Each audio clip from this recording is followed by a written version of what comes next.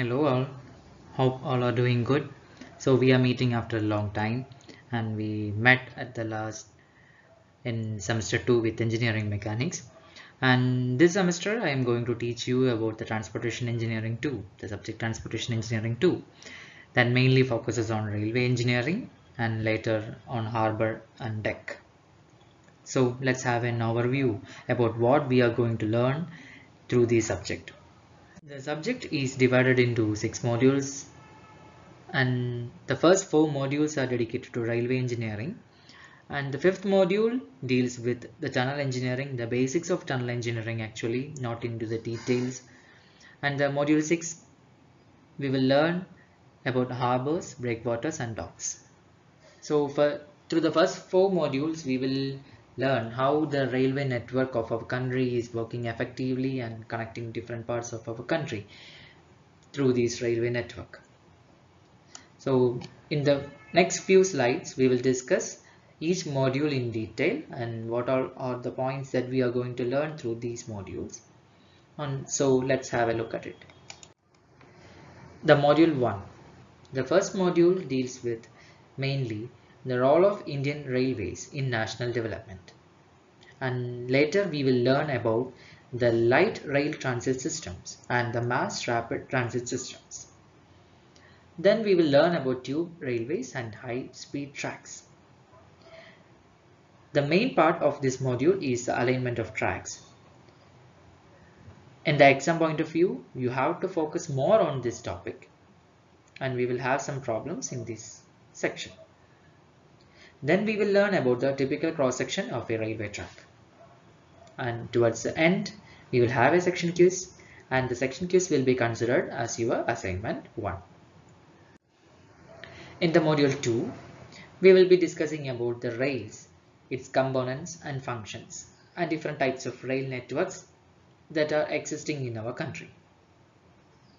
Then the main part of this module is the geometric design of railway track, and we will have some problems in this section. At the last, we will have a section quiz, and this section quiz will be considered as your assignment 2. Then the third module deals with the railway signaling system. This railway signaling system helps the Indian Railway to run without any delay or without causing any accidents. So these are the master brains behind the smooth functioning of our Indian railway system. So in this module, we will discuss about the railway operations, the points and controls, signaling and track circuiting, and towards the end we will have a section quiz as we had in the first 2 modules, and this section quiz will be considered as your assignment 3. We all are familiar with the trolleys running through our railway tracks and a man walking through the railway track by hitting the railway tracks with his hammer. We might wonder what he is doing, what the fellow is doing, or what is the purpose of this trolley running through this railway track. We will learn all these facts in this module. This module mainly focuses on the maintenance of railway tracks. And at the last part of this module, we will discuss about the causes of railway accidents and the major accidents that we faced or that happened in our history.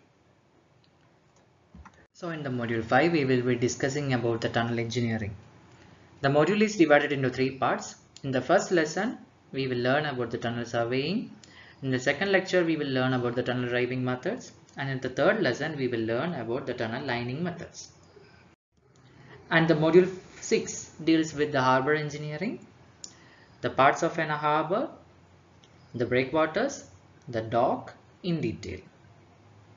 So through all these 6 modules, we will learn about the basics of railway engineering and a part of tunnel engineering and a brief review about the harbor engineering. So see you soon with the first lesson, and in that first lesson we will be focusing on the light transit systems and the mass transit systems and the basics of railway engineering. That lesson will be an introduction to the field of railway engineering. So, waiting to see you there. See you soon. Take care. Bye.